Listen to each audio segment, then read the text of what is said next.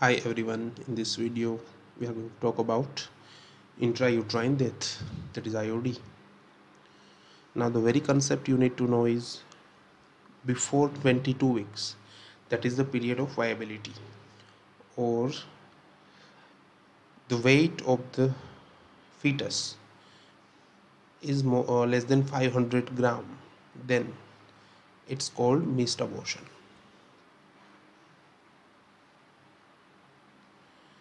So remember this figure, 22 weeks and 500 grams.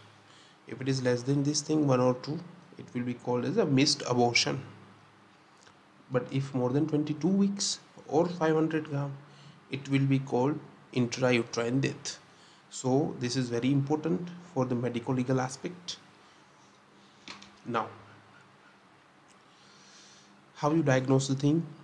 The most important thing is when you diagnose is there is no fetal heart can be heard by stethoscope.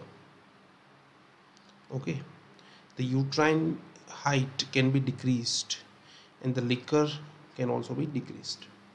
These two symptoms comes after some time of IOD, that means minimum 2 weeks. Okay, now the final diagnosis is made by ultrasound, in which we see is no fetal heart movements can be seen, and we reconfirm it by doing Doppler. So now at this point of time, what is important is predicting the timing of the death. That will give you this idea about the management, because the long-term IODs have higher chances of coagulation abnormalities and can be result in DIC. There are subtle signs, but the two signs are very important. First is Robert sign. Robert signs means there is a presence of gas in great vessels, for example aorta, pulmonary veins, like that. So if there are a presence of gas, then it is a IUD. But this sign is very important because it is the earliest sign. It comes within 12 hours of IUD. Now the very important sign is Spalding sign. That means the overlapping of fetal skull bones. The thing you need to know is it comes only after 7 days of IUD. So whenever you see a Spalding sign, that means that you are seeing a late IUD, means already time has gone at least 7 days. So you need to act very cautiously. Now we need to investigate. Obviously we need to get the routine investigations, but very important are LFTs, KFTs and coagulation profile. This will decide the plan of management. Well, the management wise thing is, the first important thing is a breaking of bad news to the relatives and the mother. It is a really great psychological problem for this matter to the mother and the family. Obviously, first of all, this thing should be taken time, just not like that this is an IUD and let's start the treatment of IUD. It's not like that. You have to give them some time. The second thing is documentation. After you make them realize that there is an IUD, the very important next thing is documentation. Take signs of them, take informed consent.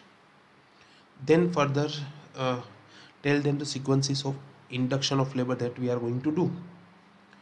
Earlier it was a time when IUD was left for spontaneous labor. It will take around 2 weeks time, but nowadays it is not preferred. Induction of labor is done as soon as possible. So just like another IOL, what you see is a Bishop score. If it is more than 6, you start the Synto directly to induce the uterine contractions. If it is less than 6, then you need to do cervical ripening with the help of PGE2 gel followed by Synto.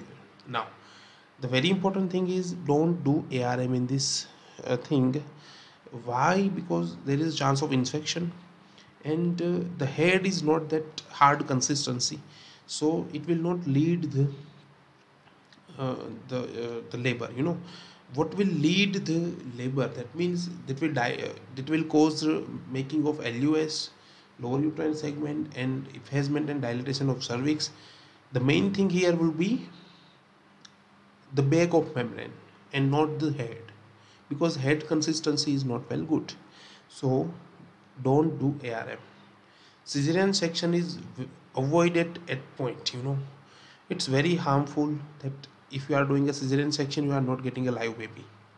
This is actually very harmful to the mother. So don't do cesarean section until unless it is necessary.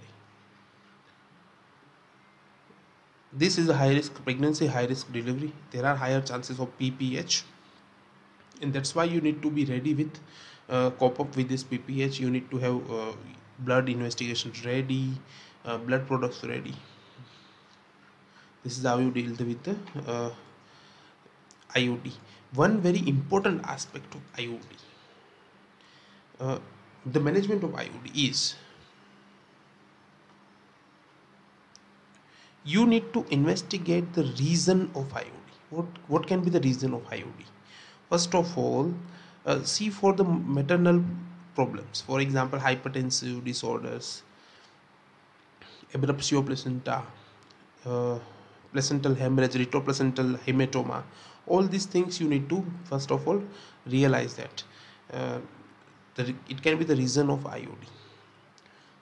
The second thing, you need to do the genetic examination of the baby, and it's not done in all the cases, but if it is if it is doing regularly, for example previous history of IUD also, then you must examine the baby and do genetic karyotype of the baby. This is very very important in this case. Okay, this for all. Thank you.